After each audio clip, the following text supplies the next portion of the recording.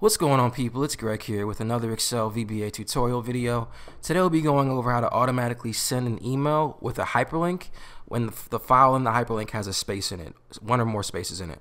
So let's get into it. Alright, so this question has been asked a few times in one of my hyperlink videos. So people are having an issue when they send an email with a hyperlink. If the file or the website, the link has a space or more, like one or more spaces, it's getting broken up and the whole name isn't getting sent out. So this code here is going to fix that. So let's get into the code, and we'll go ahead and call it send hyperlink with spaces, and we'll declare our variables. We've got OutApp as Object, OutMail as Object. Let's do strbody, string body, as a string, and then we'll have link, which will be our hyperlink, and that'll also be a string. So let's set OutApp equal to CreateObject, and it's going to be the Outlook.Application is what we're opening. And then we're going to set OutMail equal to OutApp.CreateItem, and then we've got 0 there. Okay, so our link, let's set our link equal to ThisWorkbook.Sheets, and we're working with sheet 1 here.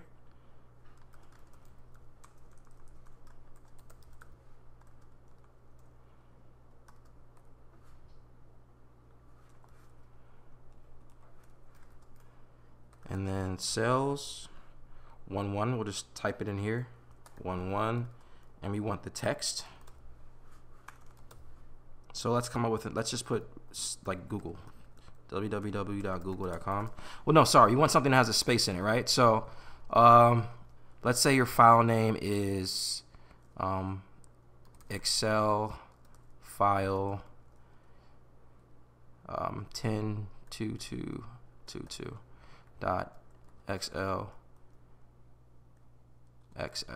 or sx. Okay. So that's our file name, and then our strbody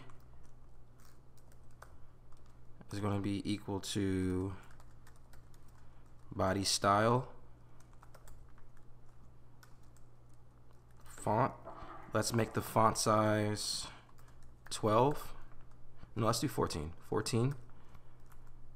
And then the font family, let's go with Arial.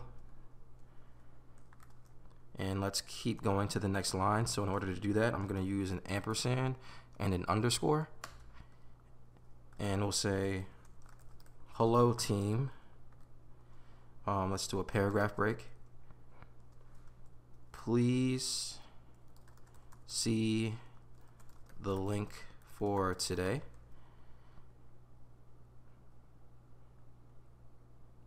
And we'll do a colon. And let's go ahead and extend this line again, ampersand underscore.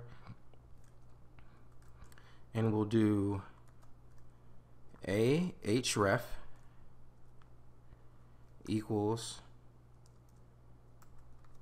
ampersand our link, so this variable here, link,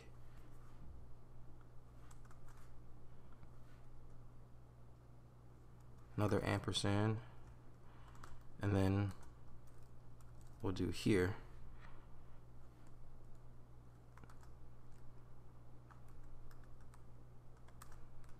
so this will close our link here, and then we'll do another paragraph break, ampersand underscore, and then we'll say best regards, and we'll do a regular break, Greg. Okay, so the email body is going to say hello team, and then it'll go down and say please see the link for today, and it'll say please see the link for today here, and then it'll under that it'll say best regards, Greg. And so let's keep going with this. So on error, resume next. So with OutMail, we're going to send it to, let's make up something, ABC at 123.com. We're going to CC, let's make up something else, me at me.com. And then we're going to BCC no one. And then the subject, let's include the date in the subject. So we'll just say morning link space, and then the date we'll do format date. We'll do mm-day dash year. And then we want to display the message, and then we're going to have HTML body equals strbody up here, and dot HTML body. Okay, and then we're going to end our with on error go to 0. Oops.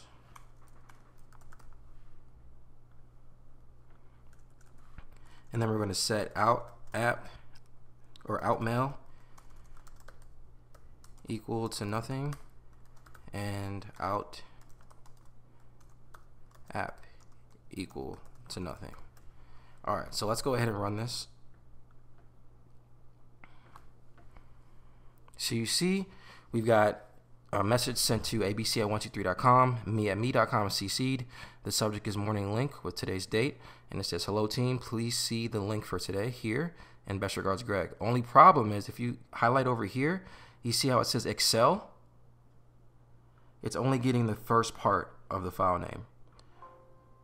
So what you have to do it's because of the space. So what you have to do to get around the space is back here at link, the variable link, we're going to do replace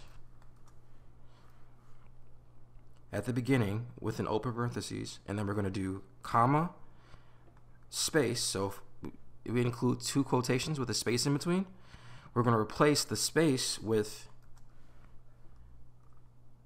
a %20, and that is a space that's equivalent to a space in HTML, and this will allow the HTML to work with the space. So let's go ahead and run it again. Got the same thing, right? But now when we hover over here, we've got the whole file name. Pretty cool, right?